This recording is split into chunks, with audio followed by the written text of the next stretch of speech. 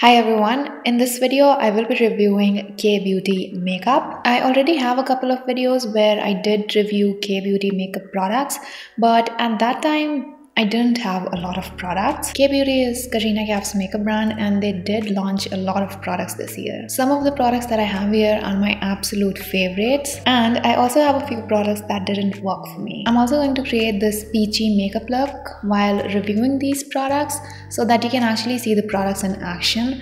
And now without any further chatting, let's get started. The first product is the K-Beauty Color Correcting Primer. I have it in the shade Orange. This has a water-based no-shine formula. It does hydrate and color correct minor imperfections.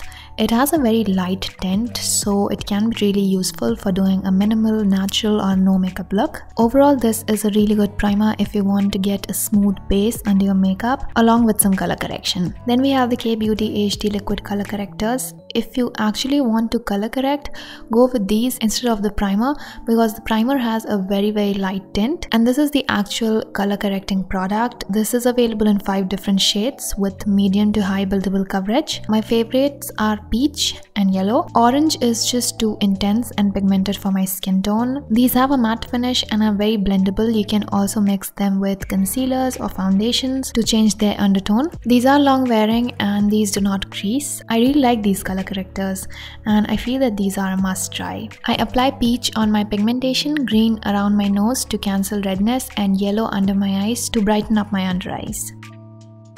After this, we have the K-Beauty Hydrating Foundation. I have it in the shade 155 White Tan. This is a my skin but better kind of foundation. It has a dewy finish, light to medium buildable coverage. You can use it in countless number of ways, for natural look, as a skin tint, for a glam look, and for spot concealing as well. It's very moisturizing. It's perfect for dry skin. If you have oily skin, this might not be the perfect foundation for you because I feel that when my T-zone was very oily, it did transfer a bit. The shade that I have has a yellow olive kind of undertone. I don't think that I have seen this foundation creasing in my smile lines, so there is no visible creasing, and as you can see, this provides a soft blurry filter for my skin and I really like that finish. Next up is a product that didn't work for me. This is the K-Beauty Contour Stick in Cocoa Focus. This product just does not blend. And before you say that you need to work fast with it or anything like that, I want you to know that I have tried everything with this contour stick. I just love the color of this contour stick. It's perfect for cream contouring, but every time I use it, I literally have to rub it into my skin to blend it out. I have tried it with foundation, without foundation, with brushes, makeup sponge, fingers and whatnot, and after trying it for a year, I just don't think that this blends. You have to put in a lot of effort into blending, so you might wanna skip this product. Next is concealer. This is the K-Beauty HD Liquid Concealer. I have 2 shades that I like using on my under eyes. 100Y is for brightening up my under eyes and 150N is for concealing. I mix both the shades and apply them on my under eyes, forehead, chin and the tip of my nose, and I just like to highlight my nose a little bit. Not always, just this one time. Now I really like the shade names of the base products. It's really easy to understand and find your shade just by the shade names. Now this concealer is available in 13 shades. It has a matte finish, it's very blendable and has medium to high buildable coverage. It doesn't crease easily. I always use a brush to blend out my concealer to maintain coverage. My initial impression of this concealer was not that good because I felt that these were too drying and these were just not blending. But after using them a few times, I got to know more about how to use this and how can I work with these. And after that, I started using it very often. You're really going to like it if you have oily or combination skin. You can also use deeper shades from this range for cream contouring, and I think I like it better than the contour stick because it blends really nicely into your skin. It has a very soft matte kind of finish on my skin. It's non-drying and it won't feel heavy on your skin. So yeah, I really like these concealers. After this, I have the K-Beauty Cream Blush.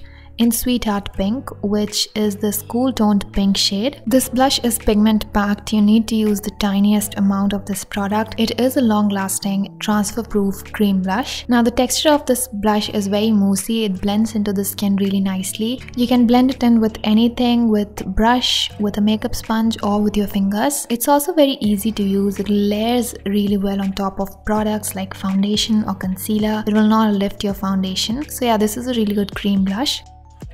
Next is the K-Beauty HD Matte Setting Loose Powder. This one is in the shade Olive. This is a very finely milled loose powder and it's really good for setting your entire face. I like using it with a brush because this becomes very patchy if you try to use it with a sponge. Overall, it mattifies your face really well. It's super smooth. It gives a soft velvety kind of finish to your skin and it's non-drying. Just make sure that you're using it with a powder brush instead of a sponge, and don't bake with this powder. Don't even try to bake with it because it's going to be very patchy if you do that. After this, we have the eyeshadow palettes. I have two variants of the eyeshadow palette and those are Pure Bloom and Bare Soul. Pure Bloom has these warm toned peachy shades and Bare Soul has your go-to neutral shades, like shades that you can use for a nude look or for a soft glam makeup look or something like that. I'm starting off with the shade Biscuit and I'm using a big and fluffy transition brush and I'm applying it above my crease. This is basically something that I will be using to blend all the shades. Today I am going to create an ultimate smoked out winged kind of eyeshadow look. So I'm just applying it above my crease and I'm taking it all the way to my inner corners and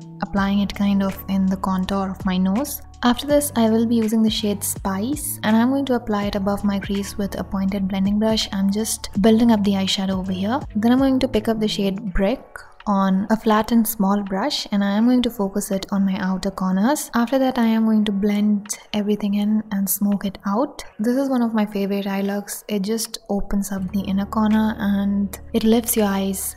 In fact, it lifts your whole face. Then I'm going to take the shade Chocolate from the Bare Soul palette and I'm going to layer it on top of Brick just to intensify the outer corner so that you get that lift. Then I am going to cut my crease and apply these beautiful peachy shimmer shades on top of the cut crease. I am going to apply the shade Crimson on my outer corner. All the shades in both the palettes are very blendable. Pure Bloom is perfect for light to medium skin tones and Bare Soul is a very universal palette. It will work on all skin tones and the packaging is absolutely amazing for all the palettes. After that, I will be using the shade Peach and ultimately Salmon for the innermost part of my eyes. Then we have the K-Beauty Waterproof 24-Hour Kohl Kajal in the shade Spade. This is a great product. It does whatever it claims and it's long wearing, waterproof and smudge proof. This is one of the kohls that I like using a lot. I basically use kohl for my outer corner or to tight line. I don't generally use it on my lower lash line or waterline. Then we have the K-Beauty Ultra Black Volume and Length Mascara. I bought this recently. I really wanted to try it out and I really liked it. It does lift my lashes and adds some volume. Also love the wand. It has super dense bristles. Then we have the K-Beauty Contour and Highlight Pro palette. This has 3 shades, one highlighter shade, a warm bronzer kind of shade and a neutral contour shade. All the 3 shades are matte. I really like the deepest contouring shade and I use it with a little bit of the bronzy shade for contouring my face. All the 3 shades are very blendable. You can customize your own contour shade by adding the highlighter shade to the deeper contouring shades. Earlier, I used to think that the highlighter shade is useless for me. I just have a bronzer and a contour shade, but I was really wrong. You can play with all the 3 shades to contour your face and to customize a shade for yourself, and that is why I don't like first impressions, because my first impressions generally change. So I like reviewing a product after using it a few times.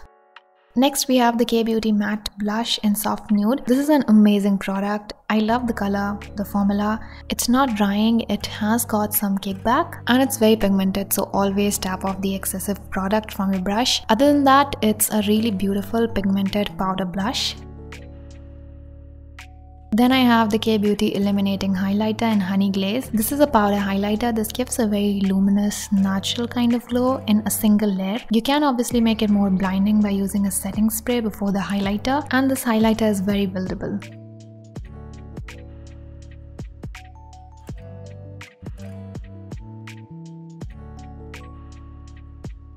After this, I have the K-Beauty Matte Action Lip Liner in Fame. I don't think that I need to say anything about this lip liner. I literally use it in every video. Then I have the K-Beauty Matte Drama Long Stay Lipstick. This lipstick is a little overpriced according to me. That's what I feel after using them. Don't get me wrong, I love the shades. They are beautiful.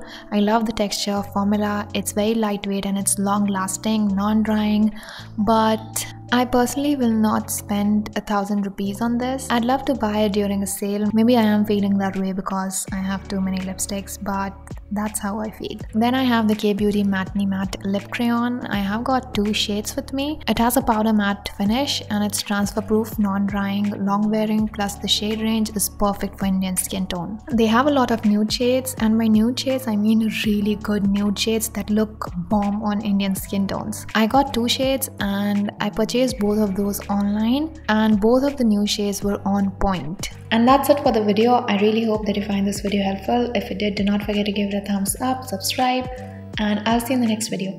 Bye.